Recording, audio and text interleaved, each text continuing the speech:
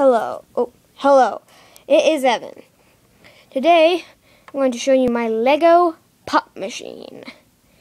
It is 4 and 3/4 high, but just a little shorter than a Lego man with a hat.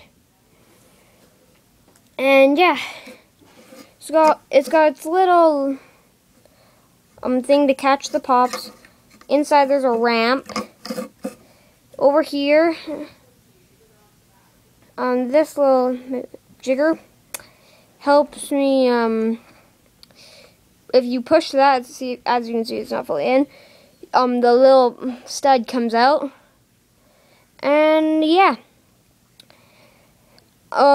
Please view on this and comment and subscribe and rate.